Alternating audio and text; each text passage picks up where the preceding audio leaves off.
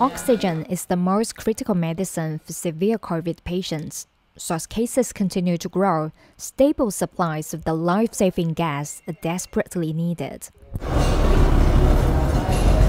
Workers at this plant usually produce 250 medical oxygen cylinders per day.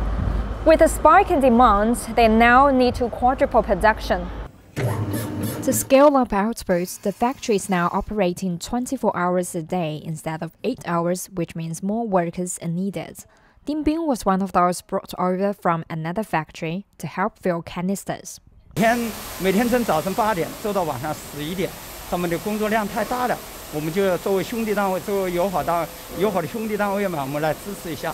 准备这么一排这个氧气瓶，大概需要多长时间？连冲装带推走，大概在20分钟左右。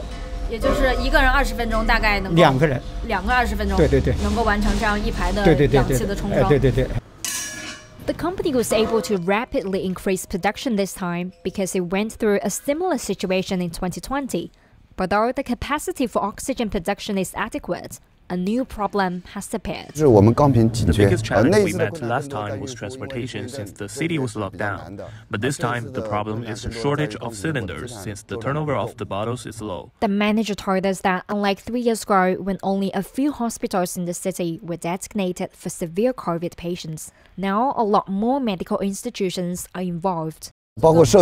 Even community clinics require it, so more tanks are being ordered so there aren't enough bottles. Local officials quickly ramped up efforts to coordinate resources. They also earmarked funds, placing rush orders for new bottles.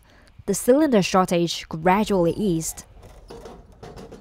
在1个星期之内交付的这些新的氧气瓶。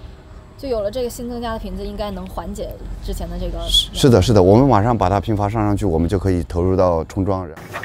Screwing, rolling, twisting, tightening. After this process, the newly filled tanks will be transferred to 150 medical institutions across the city, where it's hoped they will keep more COVID patients alive. Huang Yichang, CGTN, Wuhan, Hubei Province.